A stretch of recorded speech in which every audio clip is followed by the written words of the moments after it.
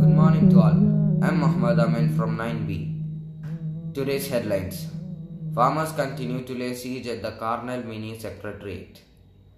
Prime Minister Modi to chair virtual meet of 5 BRICS nations, and Afghanistan's crisis likely to be the top agenda. China and Pakistan block terror government after ISI proxies take control of Kabul, which is a nightmare of a country. Coming to the Nipah virus outbreak in Kerala, the primary contact samples have been sent to the Bhopal lab and the result is expected within 2 days. BCCI announces Team India for the T20 World Cup and MS Dhoni to be mentoring the team led by Virat Kohli. And finally, today's COVID rate. India reported 37,875 new COVID cases in the last 24 hours, while Kerala reported 25,772 cases.